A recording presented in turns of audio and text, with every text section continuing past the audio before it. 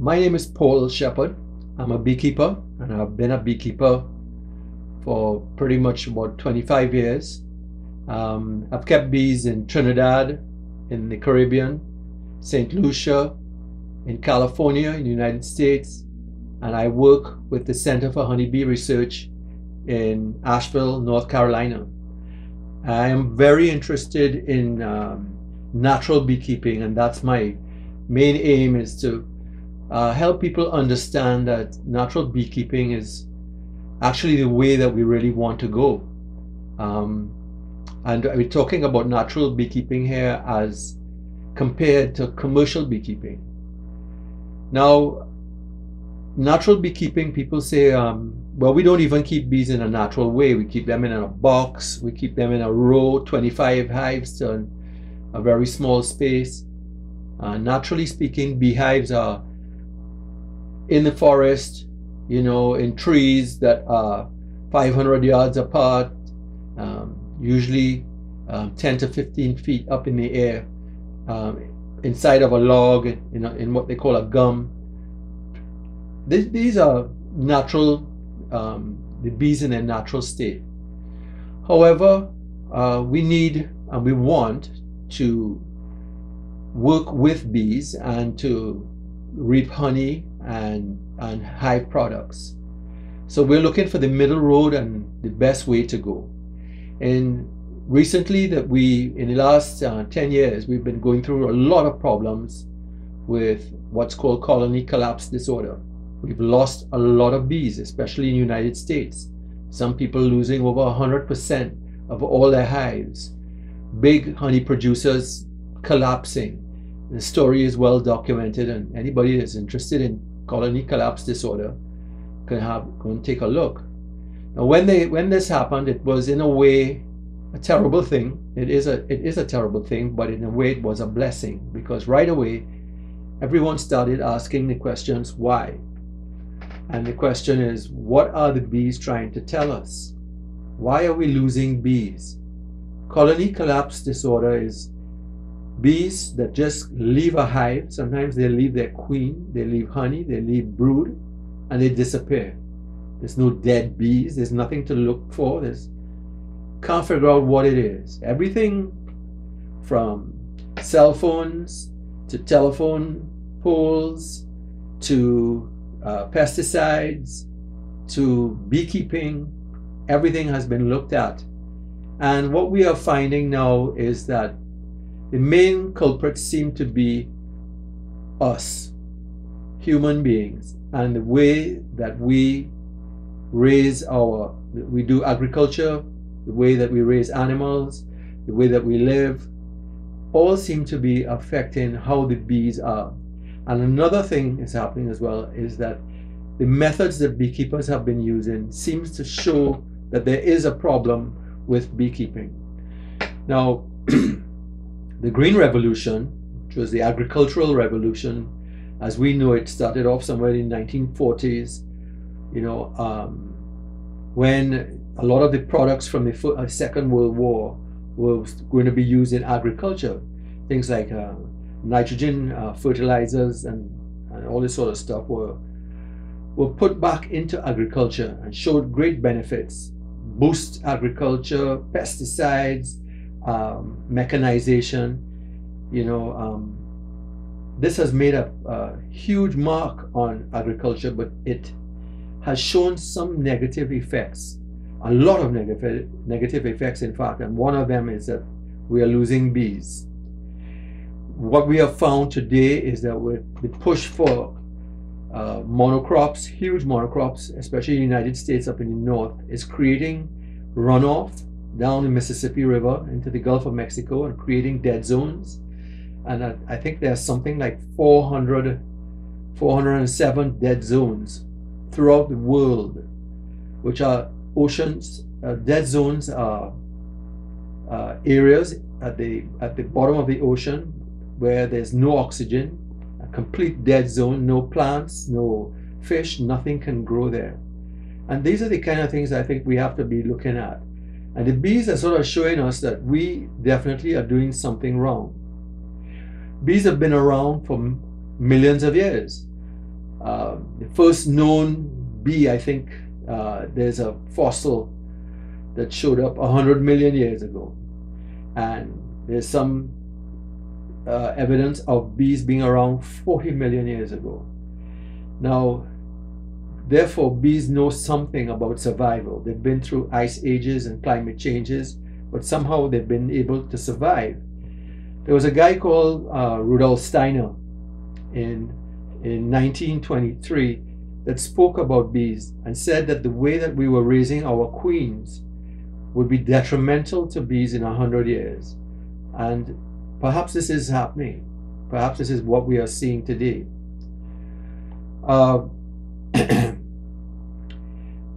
When we talk to commercial beekeepers, now commercial beekeepers are guys with 20,000 hives, 25,000 hives.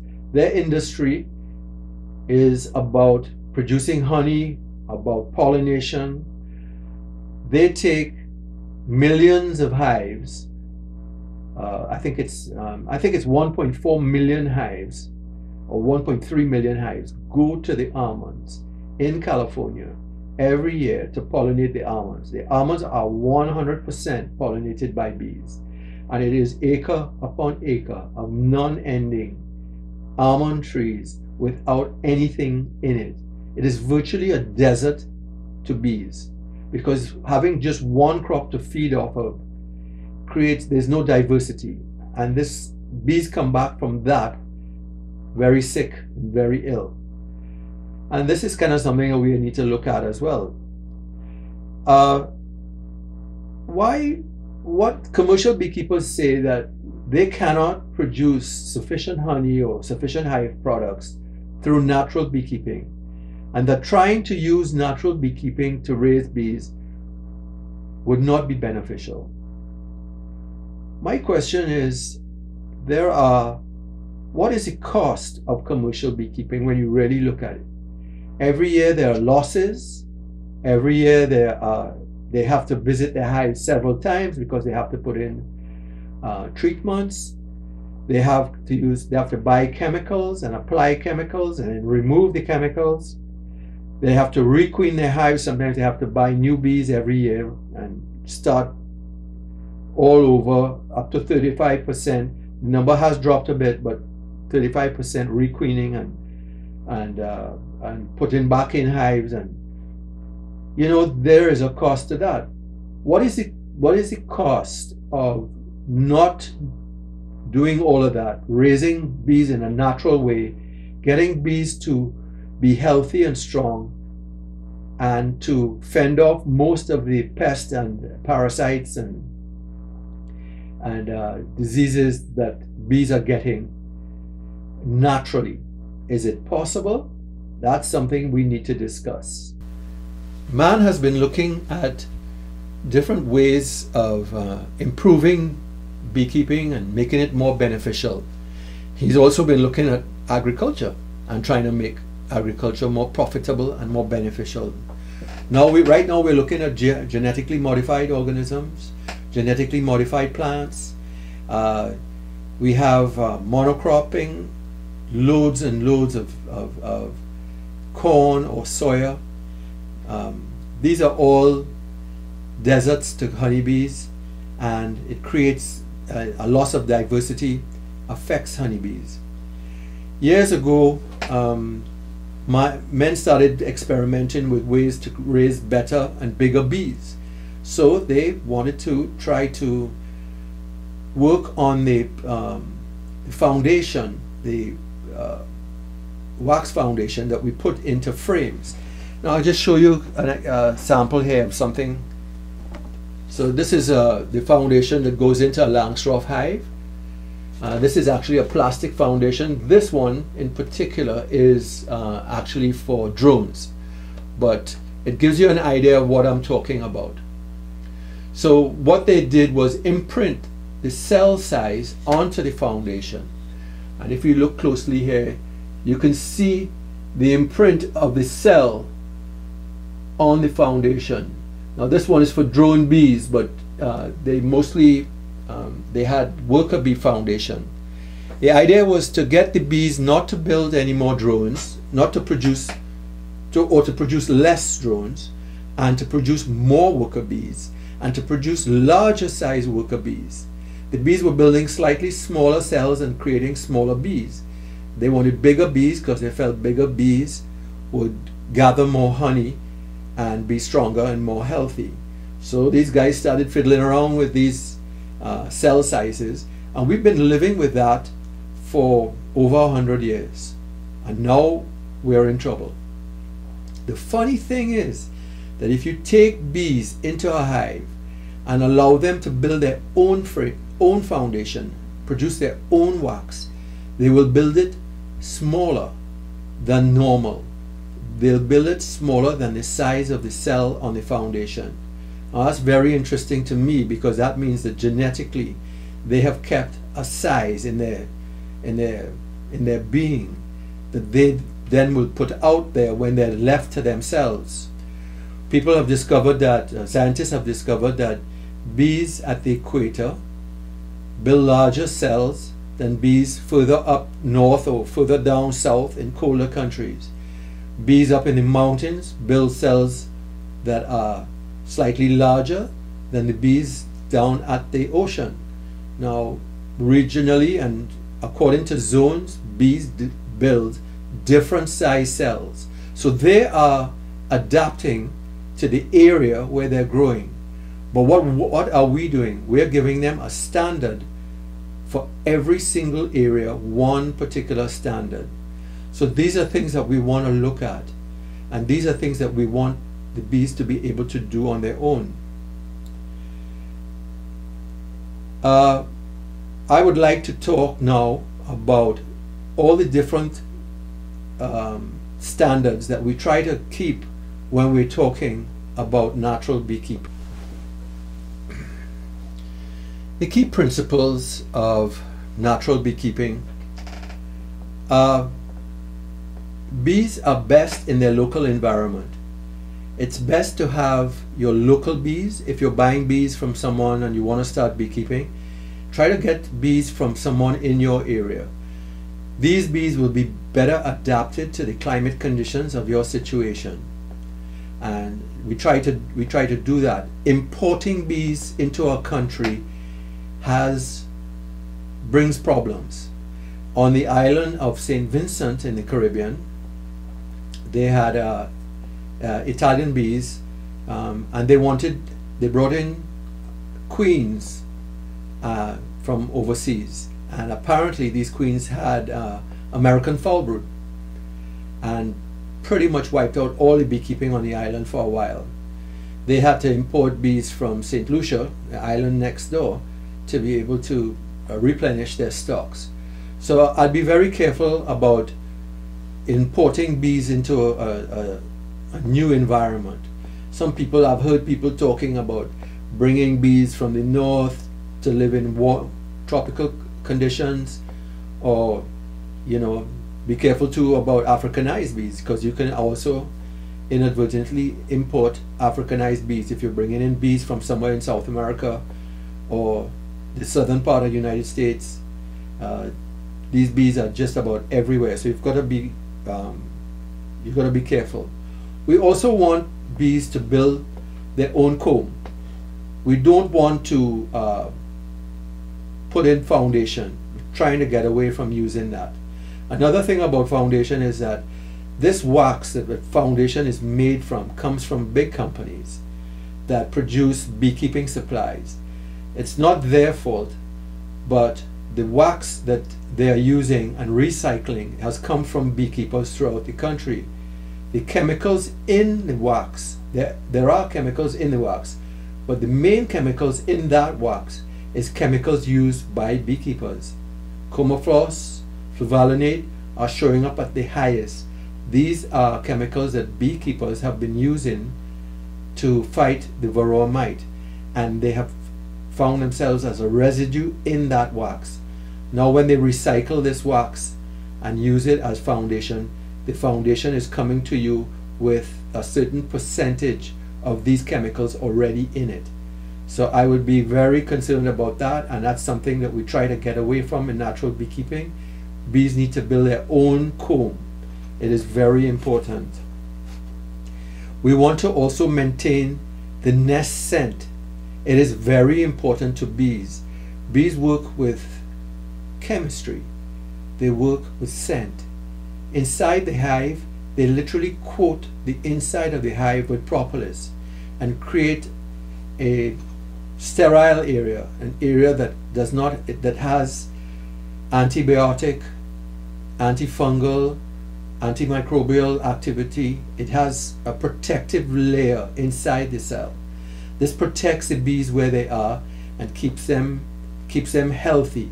We try to not go into hives very often so that the nest scent remains the same throughout that time. Also, in northern countries during winter and cold times, constantly opening up the hive releases, the bees have to build back up that core temperature every time you keep opening up the hive.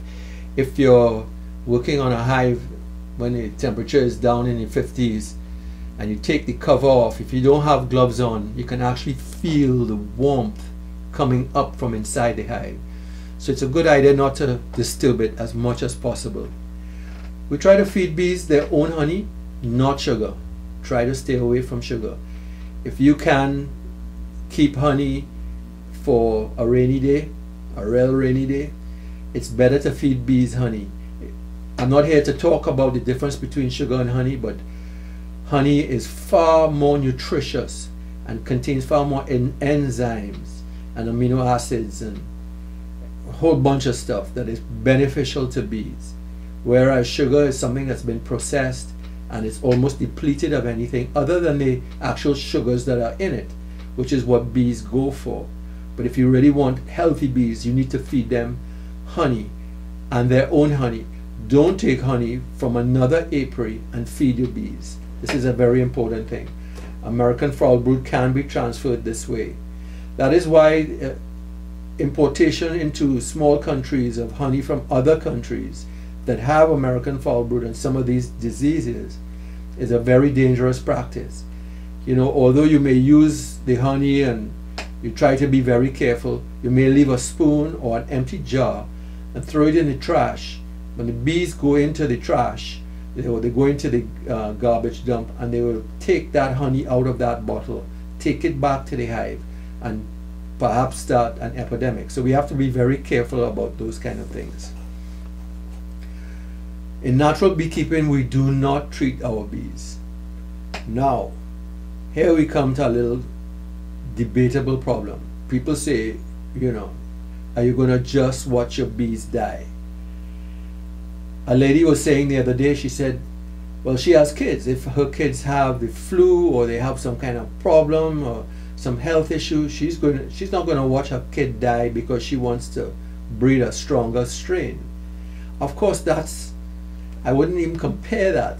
But here's what. How many children can you make in a lifetime? How many genetic, diversities or genetic changes can you make with the human being in a lifetime? And how many genetic changes can you make with bees in 1 year? So a worker bee changes every 21 days, a drone every 24 days. You could have a new queen every 3 months if you really wanted to. So the possibility of change in a hive is much higher. And every time that queen goes out to mate, she mates with 7 to 12, 15 drones.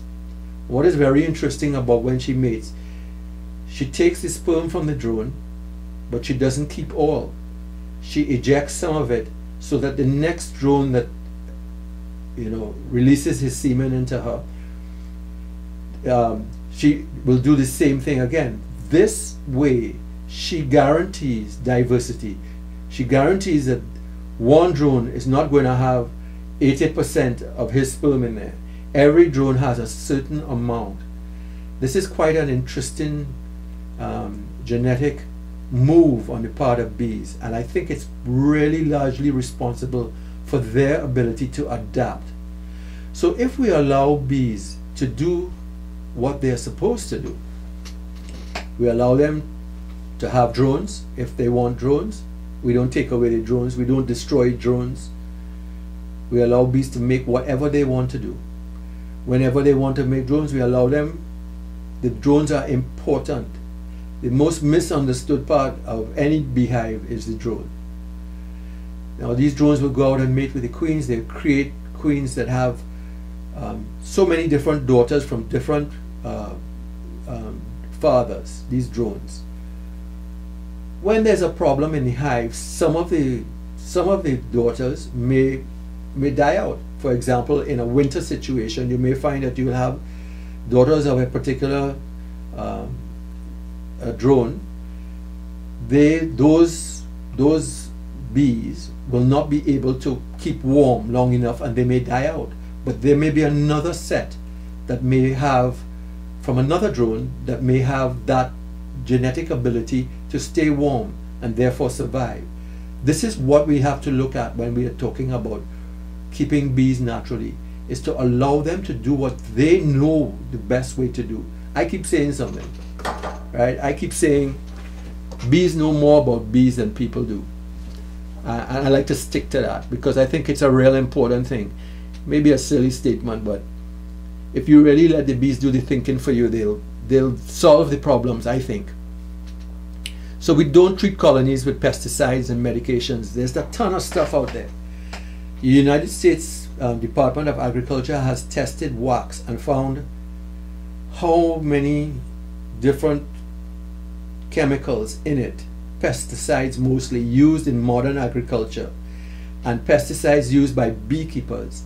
The pesticides used by beekeepers, as I've said before, are the predominant pesticides in the wax. So don't use it. Now the other thing about that is that every time we use a pesticide in a hive, we take away the bee's ability to deal with what the situation is naturally. Okay, let's talk about varroa mite. We've been treating varroa mite since they came. But different bees, Apis cerana in Asia, deal and live with the varroa mite. Africanized bees can live to a great extent with varroa mite. We are not allowing our bees time to develop a resistance and the ability to cope with and live with varroa mite. Of course, there are some good beekeepers and breeders that have started with the hygienic bees and the varroa sensitive bees and all this sort of stuff, and the Russian bees seem to have these qualities as well. Yes, but if we breed from survivor stock, then the stock that we are breeding from, and a lot of beekeepers, Michael Bush, Les Crowder, to name a few, have Ross Conrad as well.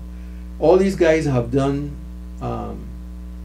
breeding from their own survivor stock and no longer use pesticides or chemicals to keep varroa away. They are pesticide free in their hives. So if they can do it and they can manage 1,000 hives, then everybody should be capable of doing it. We just have to learn how. We only harvest the amount of honey from the bees that we need. And, well, not that we need, sorry. We only harvest, let me put that a different way. We only harvest excess honey, the honey that the bees don't actually need. And they usually say to leave about 60 pounds of honey on a hive. You know, it depends on the hive, but try not to take too much honey. This is what is the argument with the commercial beekeepers. The commercial beekeepers want to take all the honey, then they want to come back and they maybe feed them with sugar. That's why we're running into problems. And not only sugar, they've been feeding them with high fructose corn syrup by the tanker load. And you cannot expect bees to build up health and strength and vitality and be diverse in that sort of a situation. You're killing bees like that. We have to look at the cost of doing those sort of things. One of the things that comes up in natural beekeeping is that we try not to stimulate brood rearing artificially by feeding in advance of a honey flow. So beekeepers would they would start to feed their bees sugar solutions maybe a month before they expect certain plants to start flowering, so that the bees will build up their population and be ready to bring in nectar. This is showing negative effects, because the bees are building up when there isn't sufficient pollen available. And pollen is very, very important for bees. They don't only live off of nectar, but they also live off of pollen. Pollen is a source of protein, and nectar is a source of carbohydrate. They need pollen to build healthy brood.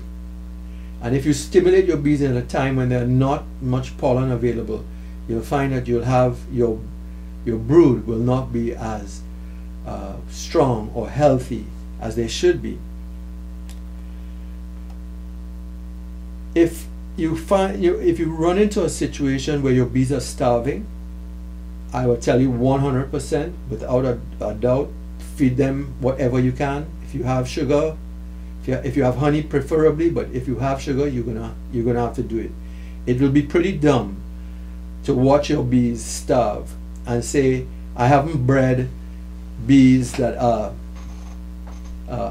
able to cope with starvation. That's just not going to work. So you got to be a little smart in this whole thing. Got to be a smart beekeeper and practical, as Michael Bush says, and do the right things. Okay, so if your bees are starving, you need to feed them. Allow your bees to build drone comb. All right. Think beyond your own colony. Think about bees in general in the area.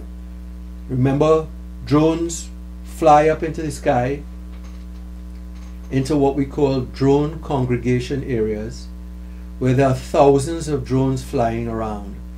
So if you have a lot of drones, if your bees are making drones and there's a lot of drones in the area, that's a sign of good health.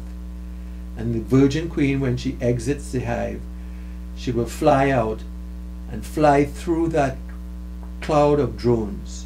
And the strongest, the guy with the biggest eyes, he's going to catch up to her first, and he's going to be the first guy in there to mate.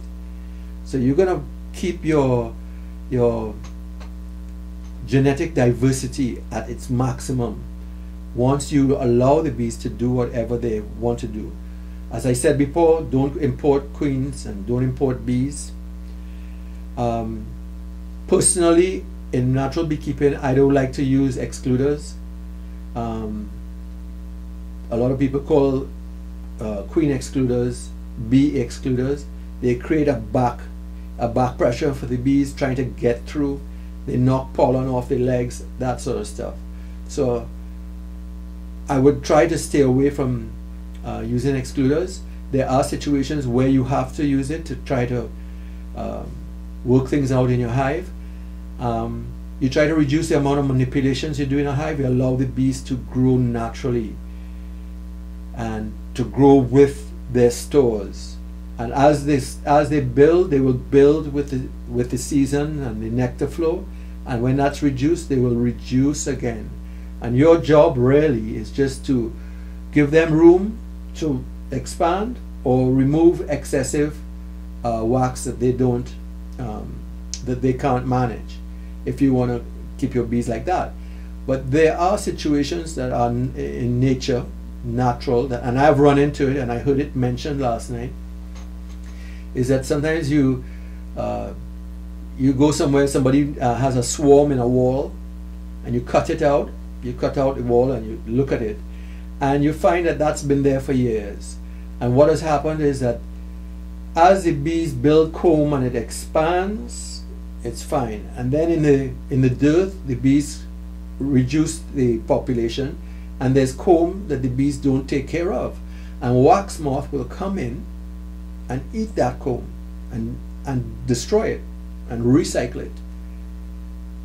And there's been a sort of a documented now relationship between bees and wax moth. But we go, as soon as we see wax moth in the hive, we're like, oh. Now, of course, we don't really want them to take over, but it's a sign that the hive is weak, and that we need to do something. So, are you interested in doing natural beekeeping, I have a course on natural beekeeping.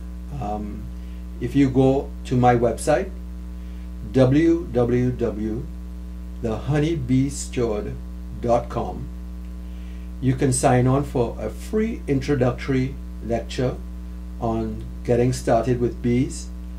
And then I have several lectures that you can sign up for, that you can learn beekeeping. Now I believe that in order to be a good beekeeper, you need to learn a lot about the way the bee is and what she does and what they do and how they live and what their how they work, how they gather honey.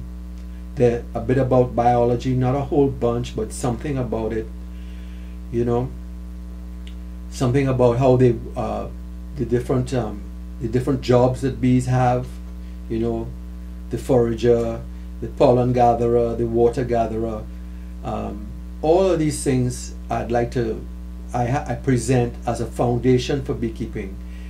Whenever you go into a hive, you're going to meet situations that are you'll never have seen in a book.